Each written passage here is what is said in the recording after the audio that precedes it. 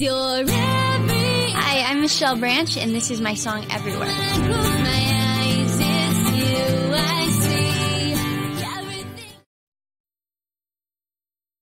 I think the reason why everyone's making such a big stink about me being a singer-songwriter and actually writing the music I play, I think it's because right now there hasn't been a lot of that. And, you know, a lot of the young artists who are out there, other people write the music for them, and so it's not really coming from, you know, an 18-year-old. And with me, it's like an 18-year-old writing music for an 18-year-old. And hopefully, you know, I write about experiences that people in my age group can really identify with and maybe take more seriously if you know, the lyrics seem more personal.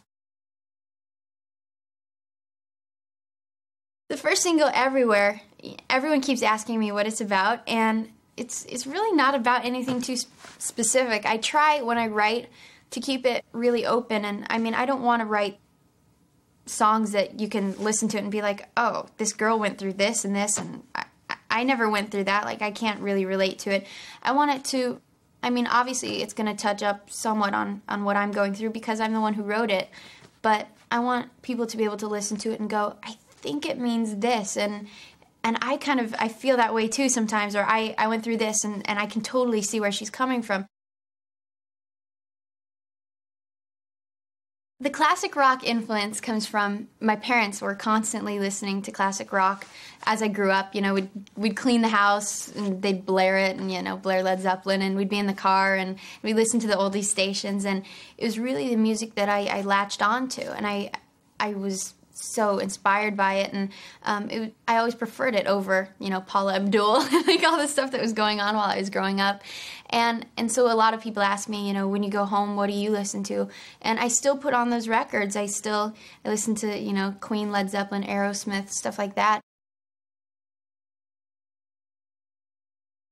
I recorded an independent record, but being in the studio for that was so completely different just because of the budget that I had available to me. You know, when I was in the studio and, you know, if I wanted to hear a cello, I'd go, I kind of hear a cello for this, and someone would run out and get a cello, and a lot of stuff was accessible to me that wasn't before, and it really left me room to be creative, and now I know don't compromise anything. If you're thinking about it, you know, speak up, and you know what you have in your head, there's no reason why you can't get that down on tape.